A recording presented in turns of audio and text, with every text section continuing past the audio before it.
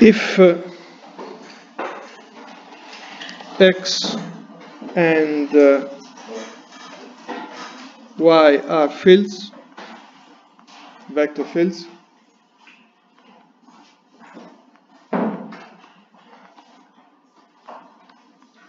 x, y is not a vector field in general.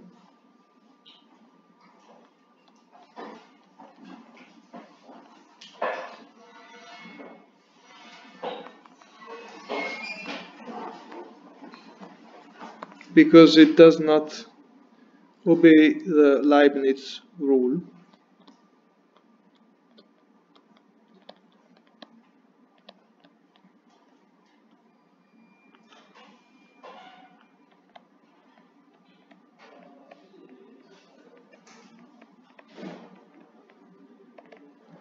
Indeed, let's compute x, y on fg, which means we first act on y and then with x.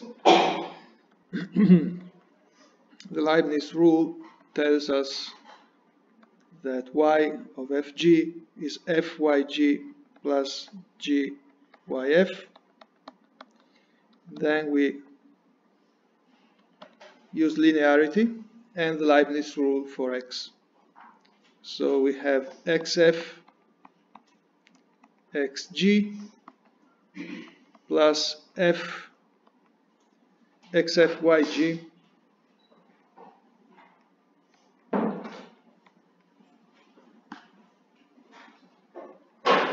plus fxyg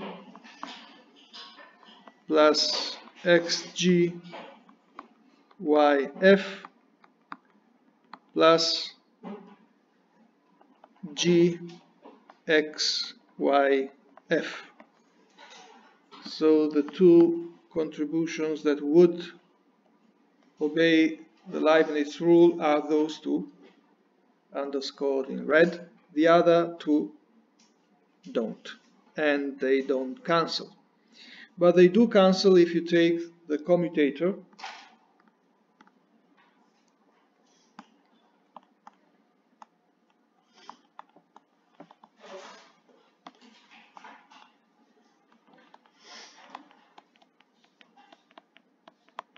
that is a vector field.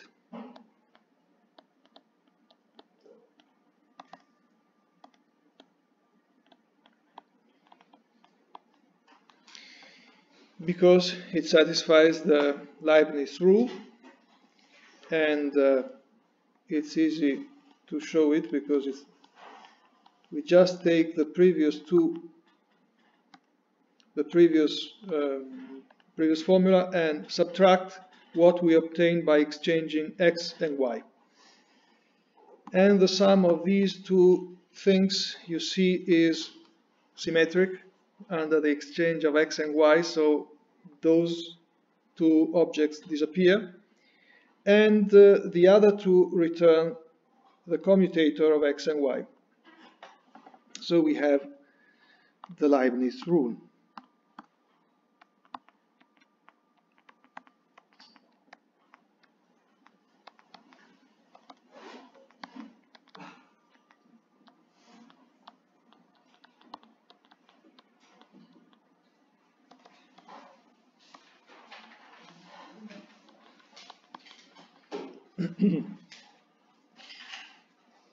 Locally, we can write x like this,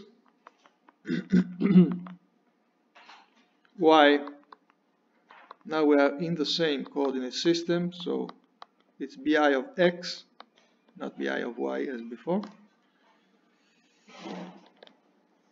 And what is the commutator, which we call z. That will have certain coefficients, which we may call Cix in the canonical basis d over dxi. And it's easy to calculate those coefficients. Just take a function f,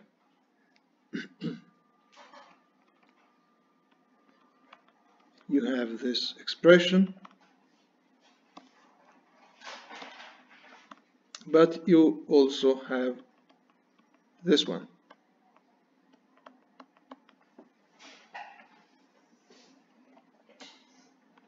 which means x of y f minus f y of xf.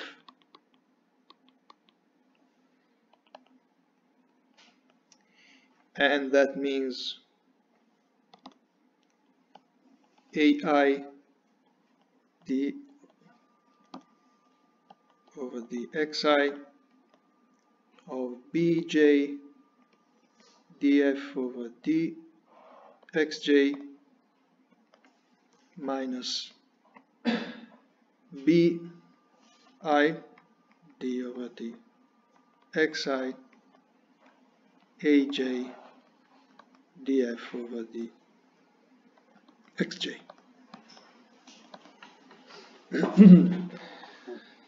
So when you use Leibniz rule, you will see that the second derivatives of f cancel out, and you remain with the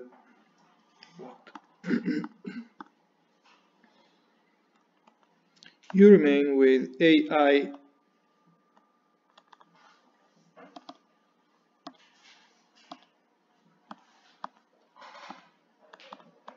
db dxi j d over f over dx j minus the same thing where you exchange b with a.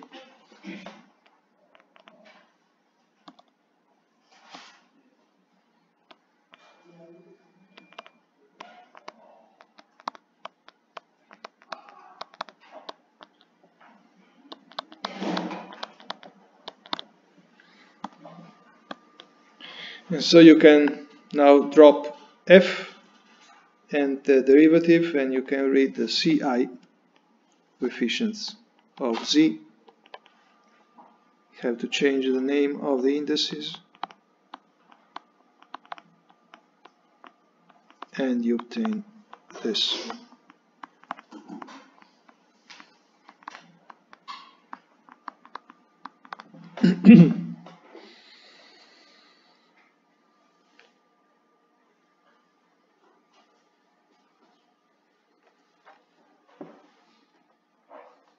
What are the properties of the commutator of two vector fields?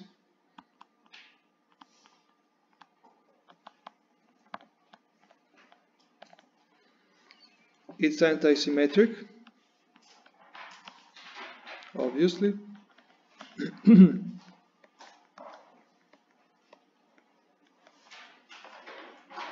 It satisfies the Jacobi identity, which means commutator of x with a commutator of yz plus cyclic permutations.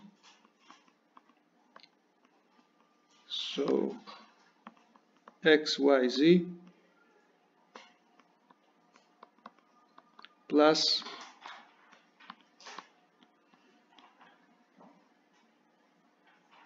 x, y, z, that is equal to 0.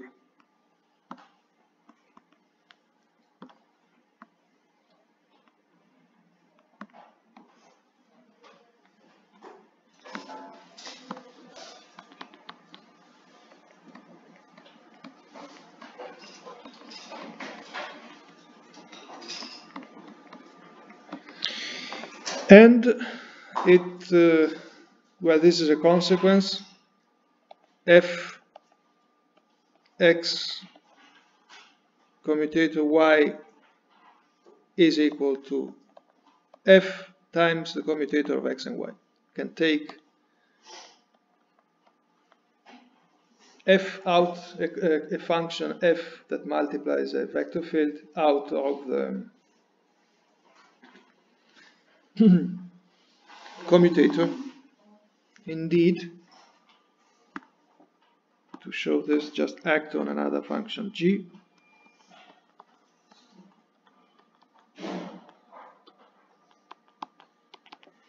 That will be equal to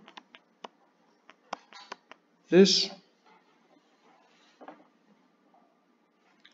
minus y f x g.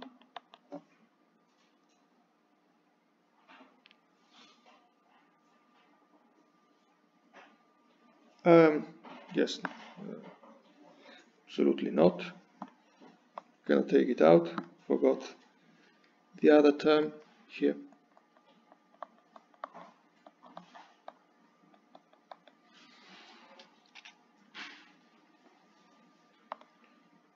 Why? Because so you have to apply the Leibniz rule there, and you have y of f times x of g. Let me check if I wrote it in. Y of f times x of g minus f times y x of g. Okay, so this is it. Not a very important rule, just an exercise if you want, because this won't be used very much anyway. It's just a consequence of the others.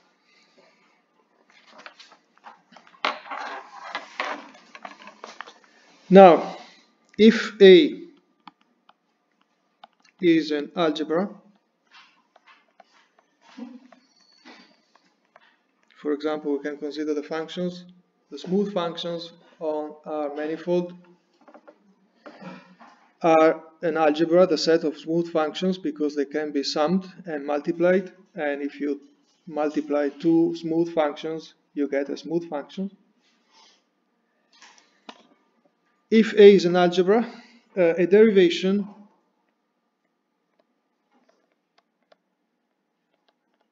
d of A is a linear map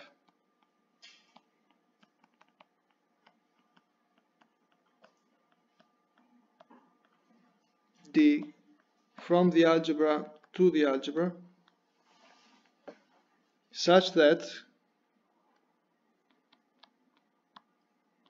the Leibniz rule holds.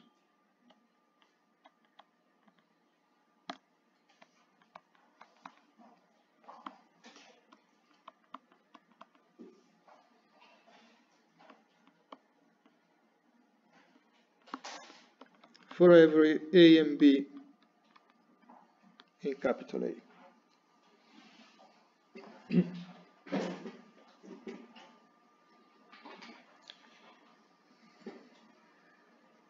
We can consider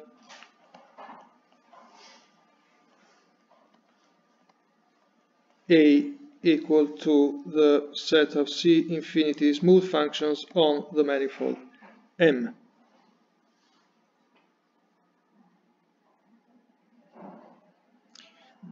By the way, what is the transformation? How do you define a smooth manifold on the function M? You define it as a in any open set, note.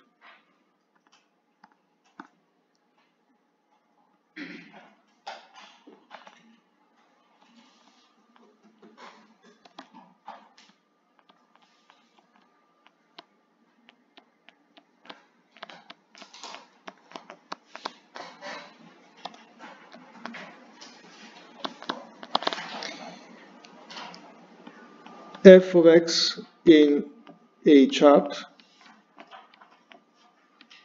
U with a certain coordinates, and when you have the intersection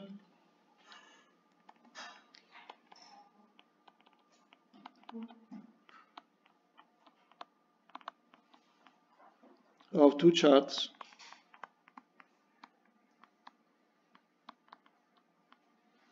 so you have a change of coordinates, F changes as a scalar, basically. Just change the coordinates in, and that is let us call it f prime. Or in the usual notation, you can say, let's use the most common notation. So we say that is x prime of x, f prime of x prime, which is the function in the new chart, is equal to f of x. That's it. So in physics, that is a scalar.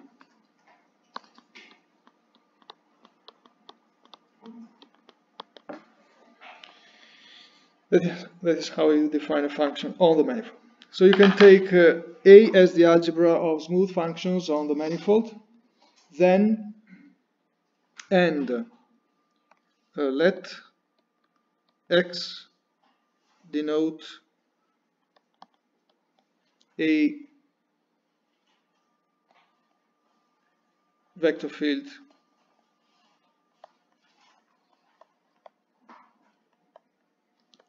a smooth vector field, which is an element of this space, as we said, because this is a space of smooth vector fields. Then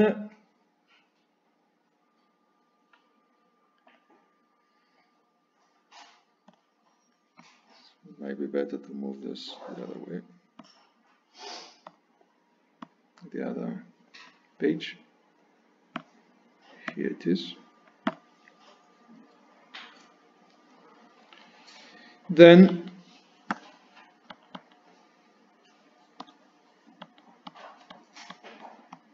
the map that sends f to xf is a derivation of the algebra.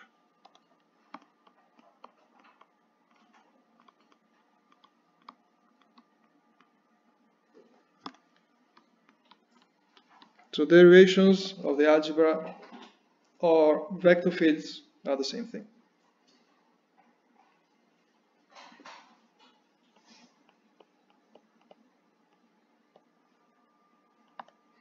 Conversely, every derivation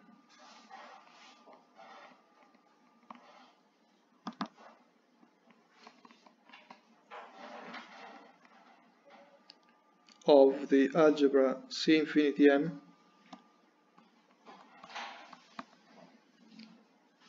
is associated with one and only one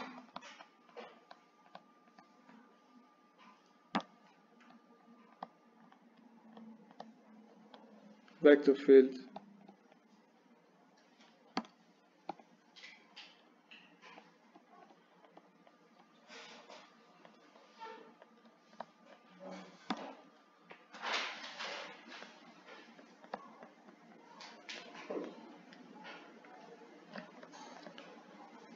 of chi infinity M.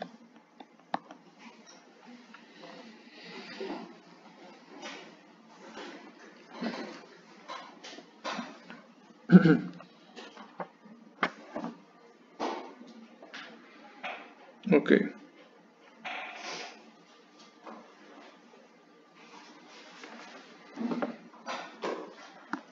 So derivations and vector fields are the same thing.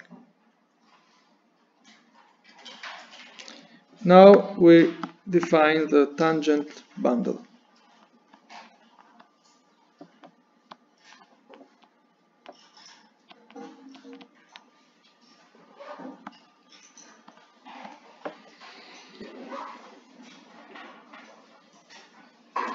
Tangent bundle is the union of all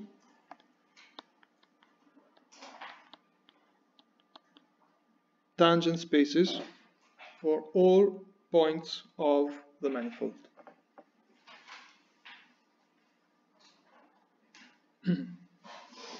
And this union can be given a topology, structure of topological space, and actually topological manifold and differentiable manifold.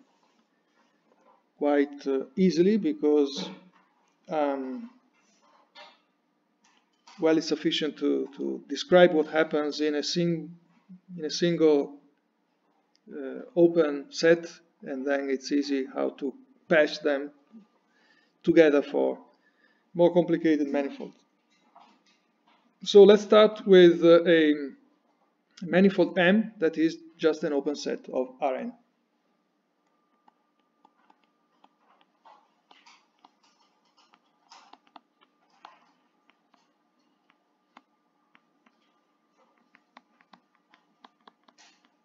So we have a coordinate system.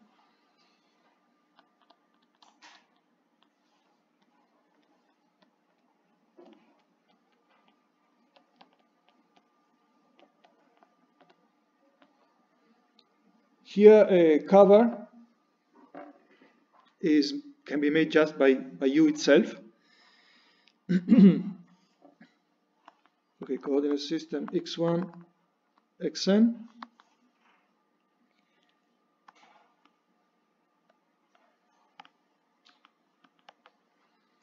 And the tangent bundle is just U times Rn. Every tangent space, let's recall, every tangent space in every point is isomorphic to Rn. So we have one tangent space for every point, and we obtain the Cartesian product of U times Rn.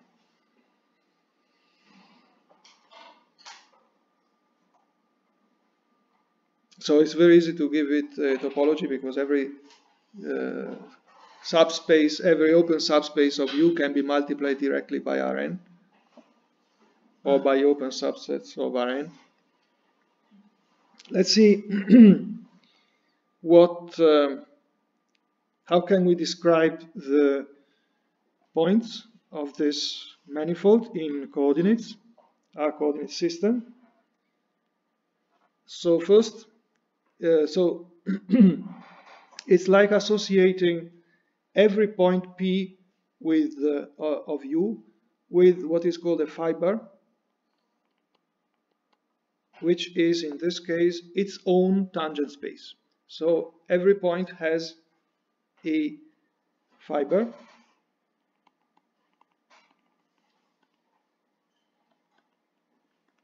which means that for every point x1, xn, what is the dimension of TU? It's a product, so you have n dimensions for U and n dimensions for Rn, 2n. So it must be described by 2n coordinates. The first n coordinates are the coordinates of the point, and the other n coordinates are the n coordinates that specify the vector of the tangent space. So let me call them A1, AN, and for convenience we can choose those A1, AN as those that gave this vector in the canonical base. A vector, as we know, is a derivation. There is a one-to-one correspondence, so let's just describe the vector as a derivation. In the canonical base of derivations d over dxi, it's a linear combination like that. We call the coefficients coordinates of the tangent space. So this simple tangent bundle is described by these two n coordinates, and the first n tell you about the point P, and varying AI with the others, you move along the fiber, so-called.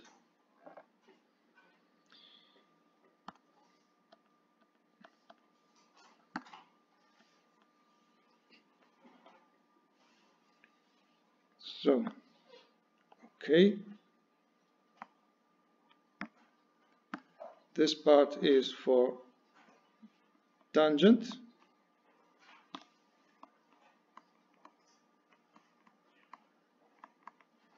This part is for you. What happens when you want to describe a manifold?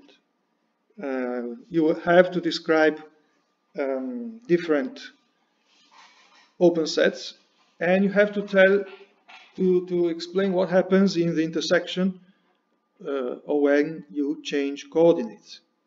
So we know what happens when we change coordinates. X1, xn will go into some new coordinates, whatever they are. We have to specify what happens under change of coordinates of these a1, an, but we know that already.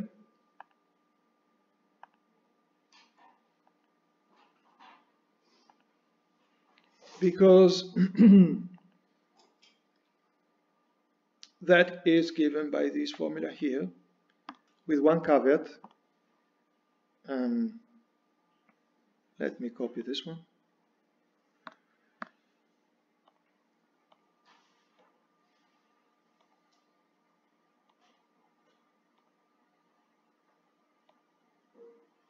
Okay, so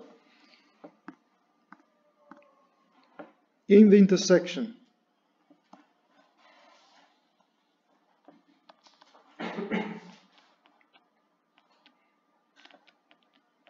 of two charts,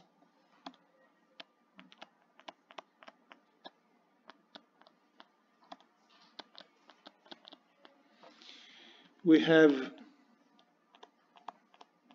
coordinates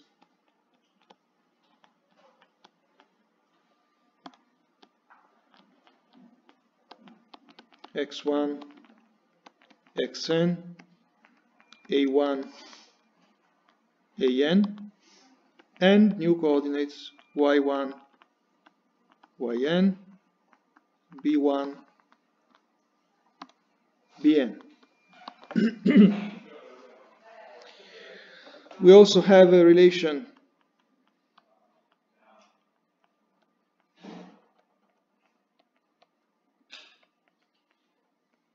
that tells us how to change coordinates in the base. By the way, the tangent space is called fiber, and the open set here is called base. It's like having a base and a lifting. So you can define a base manifold for the tangent bundle, and the base manifold is M. And in every patch you lift fibers like that. So we have a relation like this, which is the change of coordinates for M, and now you have to give a relation, the change of coordinates for the relation between B and A, because we want to define the tangent bundle as a topological manifold, actually a differentiable manifold. And that is the relation we found before.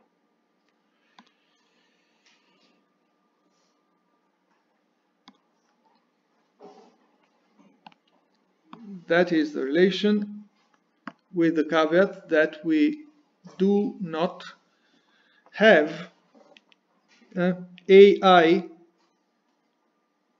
and B, AJ and BI are not functions of X, they are free, because this is free, totally free. So we define it this way. So we add this transformation rule, which is inherited by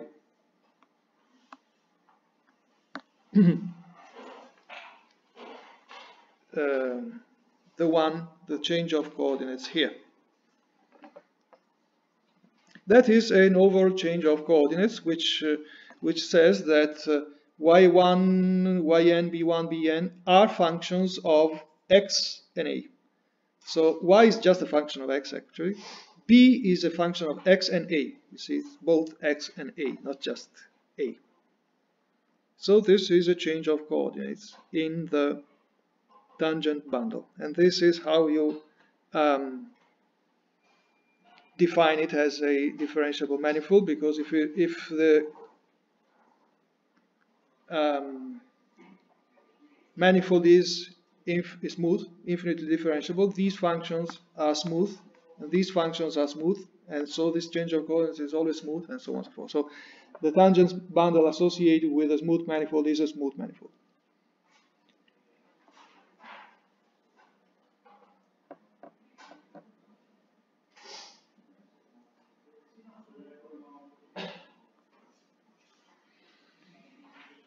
Now, so we have a base, and then in every point we have what we call fiber. You can consider a section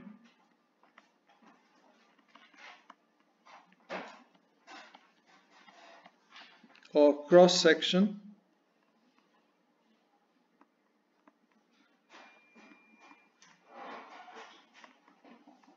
of the bundle. What is it? It's a very simple thing, because it means that instead of associating an entire space, the fiber, with every point, you associate an element of the tangent space, a specific one, with every point.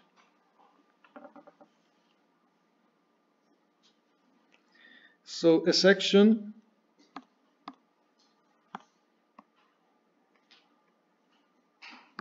is what? Locally, it's something like this. For every point, you associate not the entire space, but one point. That is a vector field. A vector field is a section of the tangent bundle. And when you do that, you go back to the transformation rule for the vector fields, which is the one we use to define this. So here you obtain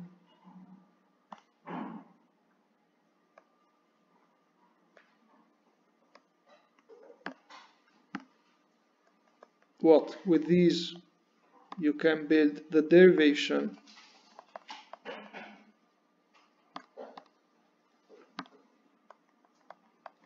like this, and that is a derivation, so that is a vector field. So a vector field is a section of the tangent bundle.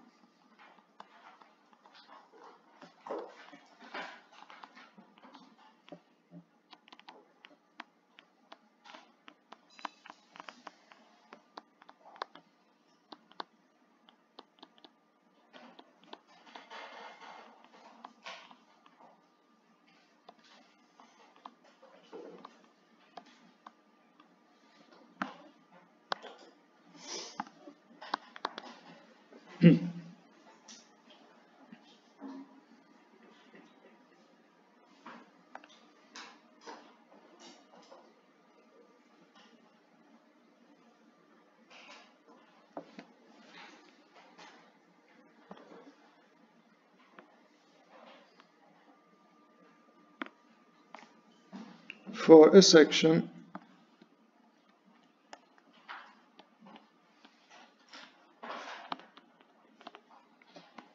the formula we wrote becomes the correct transformation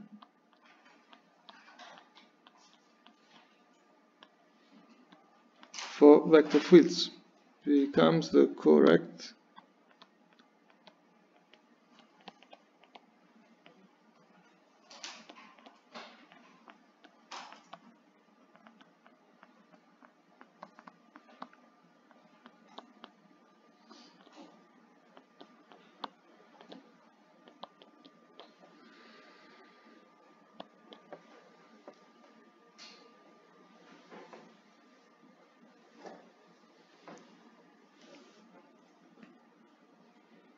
So this is how we can describe vector fields.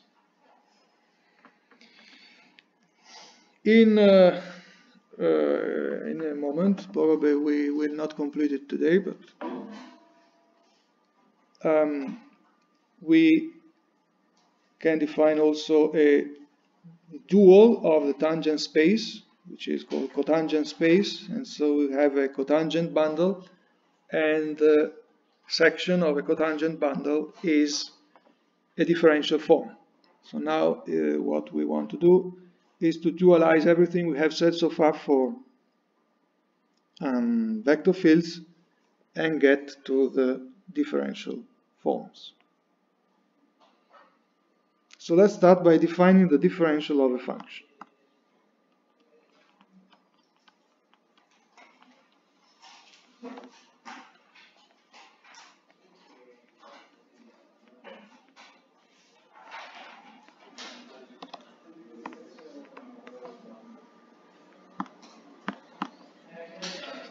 So we consider a function defined on the manifold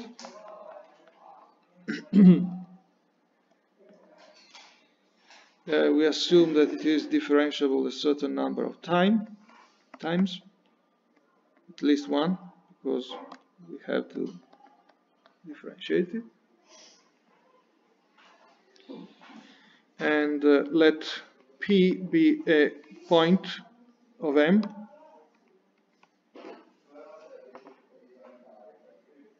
Then we define a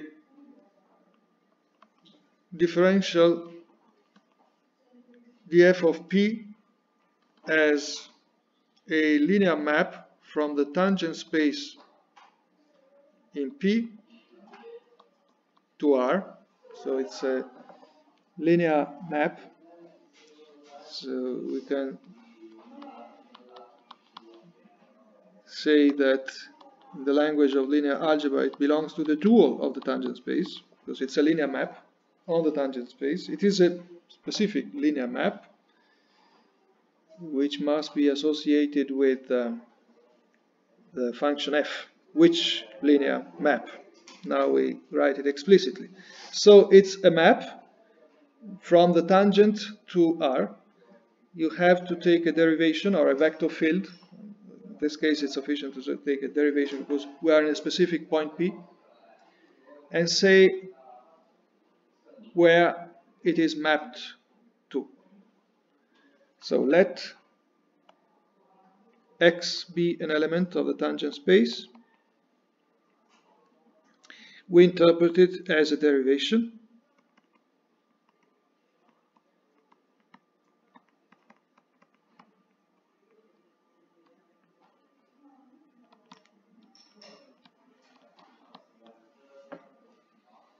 Then df is defined by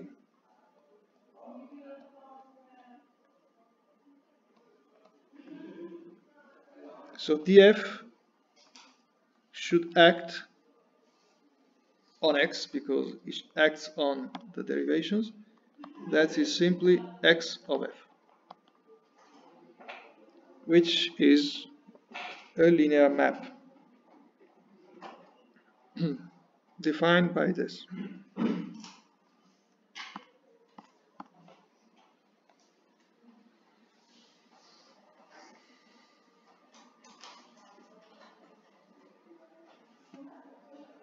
More explicitly, in local coordinates,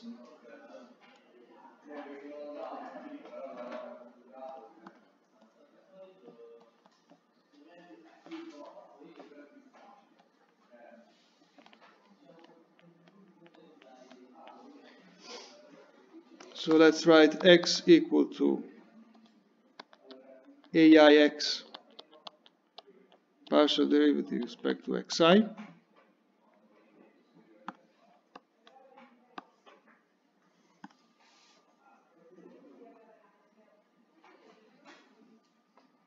And then x of f is aix times the partial derivatives. We are now in P, so x is vector field actually, but if we specify it in P, we have to calculate everything in P, and that is df of x.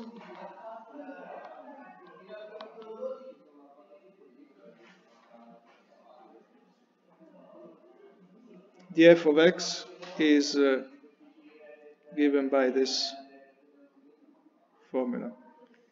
So, for example, let us take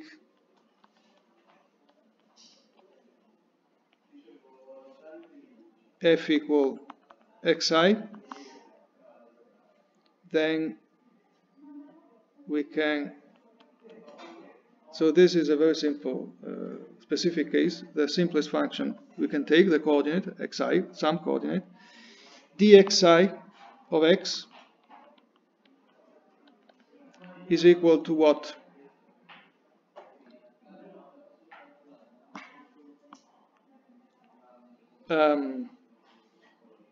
X of xi, and that is just ai, coefficients ai.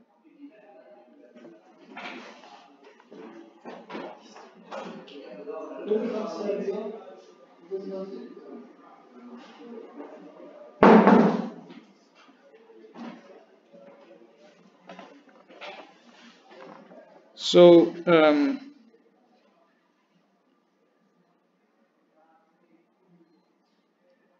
okay,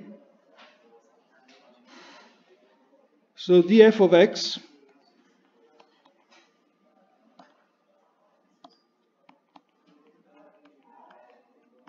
is equal to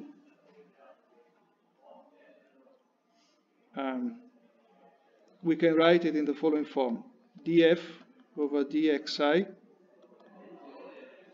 in P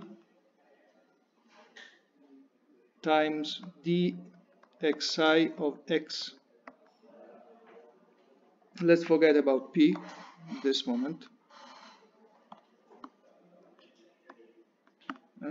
And drop x on both sides. We can have the more familiar formula df over dxi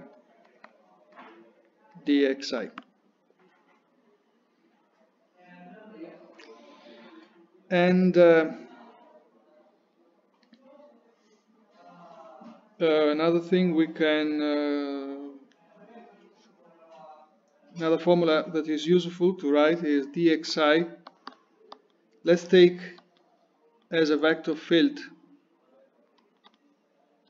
the derivation, the partial derivative with respect to the jth coordinate, which means that you have ai equal to 1 only for I equal to j. Basically, this is the delta of ij.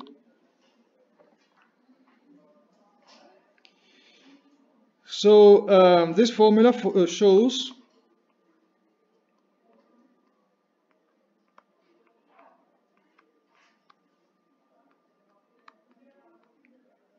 that the dxi's are a basis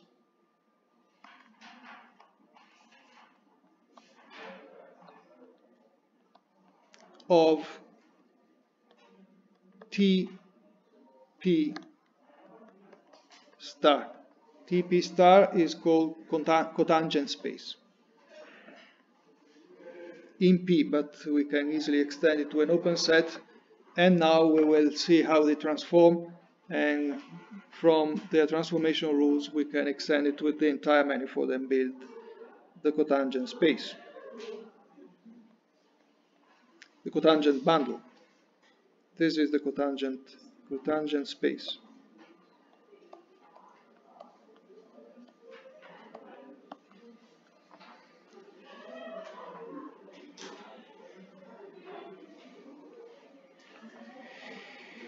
Okay, there is not much time for more things today, so we stop here.